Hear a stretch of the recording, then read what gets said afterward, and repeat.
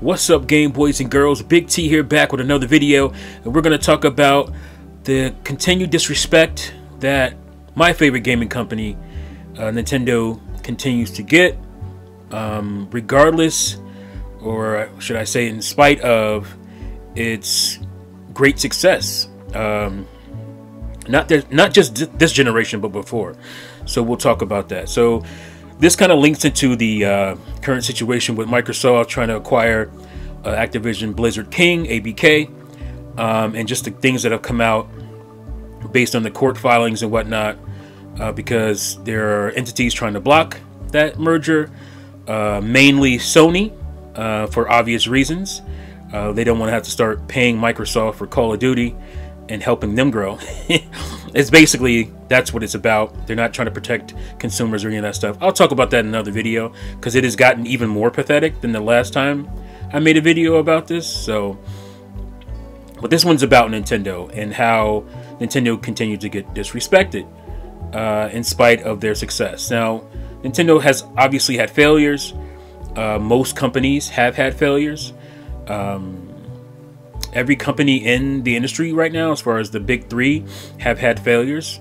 With the recent court filings and whatnot, the documents have shown that mainly Sony, because it's mainly Sony's argument that Nintendo basically doesn't exist in gaming. You know, and some of their fans have done that as well. Not just some of their fans, but some gaming fans in general have also done that. And I think it's disingenuous and disrespectful. But basically, Sony has argued that Nintendo is an other. It exists outside of what they see as gaming, I guess, because Microsoft has argued that Nintendo has been able to strive without Call of Duty. Obviously, Sony's making the case that they just cannot survive without this one IP that don't belong to them.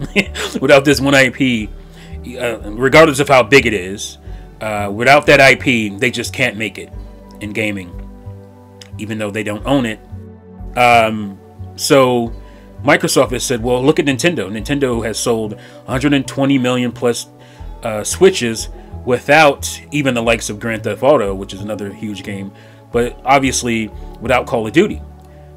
They've done that. And so Sony's counter argument to that is, well, Nintendo isn't really part of our gaming circle, which is the strangest, weirdest, most disrespectful argument you can make. But Sony's trying to do everything they can. They're so desperate to block this.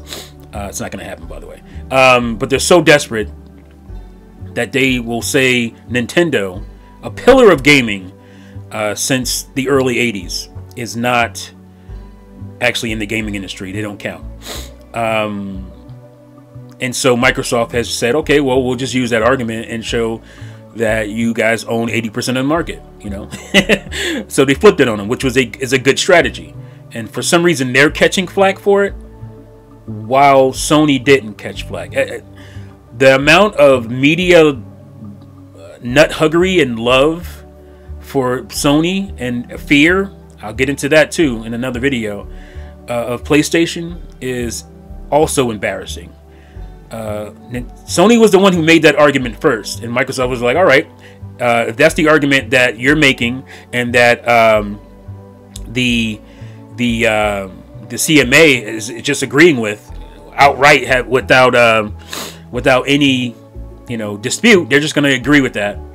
Well, then we'll use that argument and show you that you own 80% of the market. How are we going to run it over? But again, back to Nintendo, because I'm trying to make other videos in this video. I'm trying to, you know, for some reason, I need to stick to this one. For the longest time, Nintendo has faced this kind of other mentality with a lot of their gamers and the gaming media in the industry itself, where it just doesn't matter. After the Super Nintendo, they've just become other for some reason. I guess they've had less third-party support. I mean, is that the only reason? Because that's kind of ridiculous. But that's starting with the N64 into the GameCube. Yes, the GameCube as well. I know GameCube gets a lot of love currently, but it didn't get any respect and love when it was out from people other than Nintendo fans. So the Wii comes out. I think the Wii is the one that really showed this disrespect and disparity. The Wii comes out. It is a unmitigated success, crazy success in gaming, unlike we've seen ever at that point. And it gets treated like other. Oh, that's mamas and grandmothers and soccer mom. Nobody's really, they buy the Wii Sports and they put everything in the closet. They don't buy any other. They just play Wii Sports. That's all they've done, which makes no sense because they've got games in the tens of millions, the multiple tens of millions, like Mario Karts. So that argument is kind of ridiculous. But anyway, that is what they started making because Nintendo was doing so astronomically well, and they didn't want to give Nintendo the credit for being #1. Basically, that's basically what it is. It was okay. Well, Nintendo isn't in their own sphere. They exist outside of gaming. They can make it without third party. The IPs are so strong. Blah blah blah blah. Right. So that was their argument with the Wii, and so that's why they justified making Nintendo an other. But then the Wii U came along, and it got bludgeoned and badgered by the gaming media for not being, comparable to Sony and even Microsoft's consoles. Which I'm like, wait a minute, I thought they were an other. It doesn't matter the success in all of gaming; it just matters their success on their own, right? No. Now we're back. Now they can come back because they're failing now. So now they can come back into all of gaming, and we can look at their market share. And I just thought, okay, that's so obvious and ridiculous, but that's what they did with the Wii U.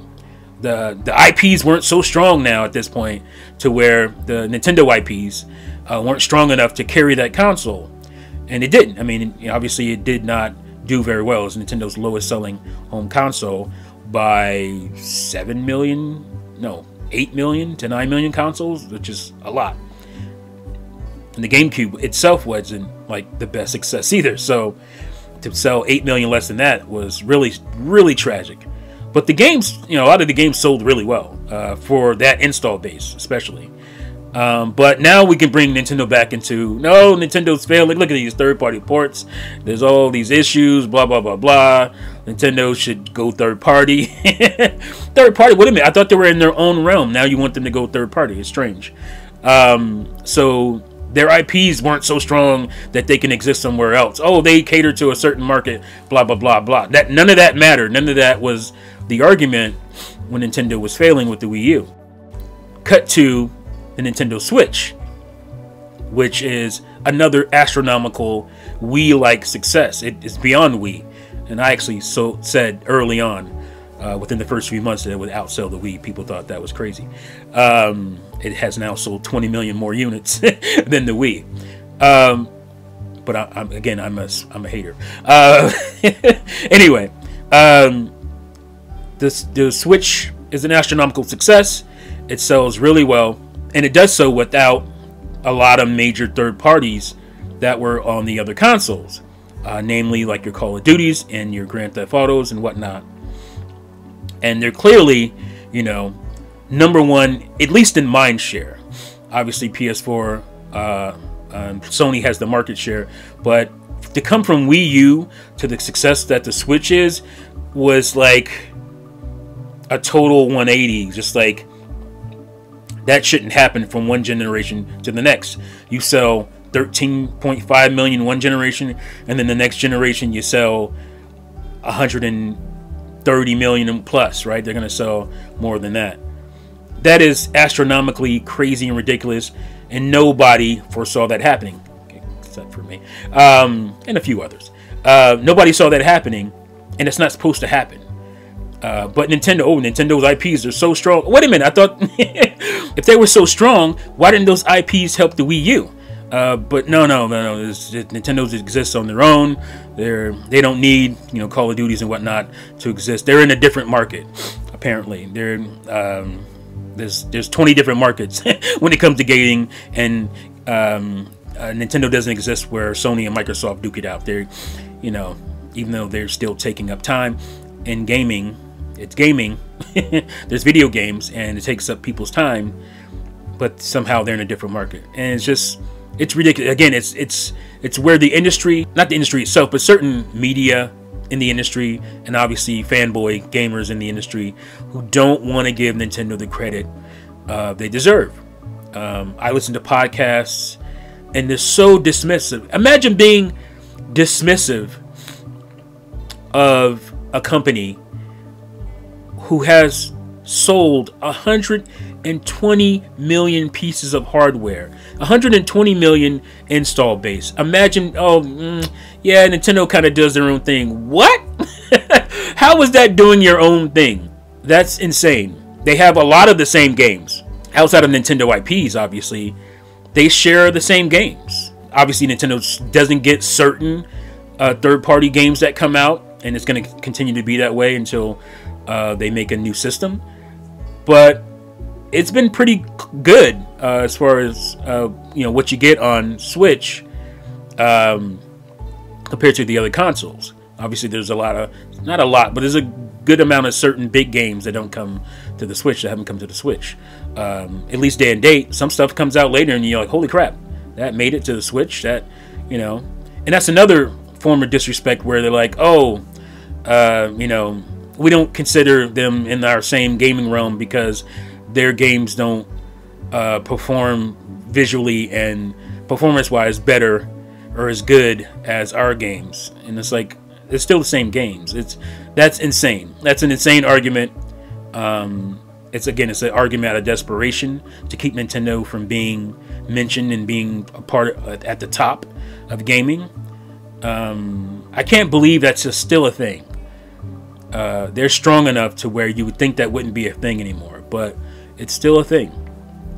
Like I said, there's certain podcasts I listen to from the other guys, the other consoles, and there's a couple of guys in the podcast that are on the podcast panel who do give Nintendo some respect, and they just kind of get beat down when they bring up Nintendo, and eyes roll. You can hear the eyes roll, if that makes any sense, because you can't see them in these podcasts, but you can hear their eyes rolling and they're hemming and they're hawing when Nintendo gets mentioned. And I just don't see how you call yourself a gamer. That should be a video too. When you don't partake in one of the biggest gaming companies of all time, you don't partake in their games and their hardware in any way, but you consider yourself a gamer, you can completely dismiss and X out one huge part of the gaming and consider yourself a gamer, which is fine. I guess you can do that, but you must understand that your opinion on gaming is invalid. It pretty much is invalid, because I play Nintendo, but I also play the other stuff. So when I make an opinion, it's a formed opinion of experience. But when you're making an opinion about Nintendo and you don't partake, other than to say, oh, that's something I buy for my kids. I mean, grown men who have children are acting this way. And it's just weird to me. But yeah, I hope at some point, they will get regular respect, the regular respect that the other companies get, that they should get. And hopefully that day is in the near future. Who knows, though? I don't know what they have to sell to get the respect they should deserve. They deserve to get. But yeah, that's my video on this. Let me know what you guys think in the comment below. Have you seen this? Have you heard this? Have you felt this perspective, this point of view when it comes to Nintendo? Does it annoy you as well? Let me know in the comments below. Thank you again for watching and listening. And now, see you fools next time. Peace out.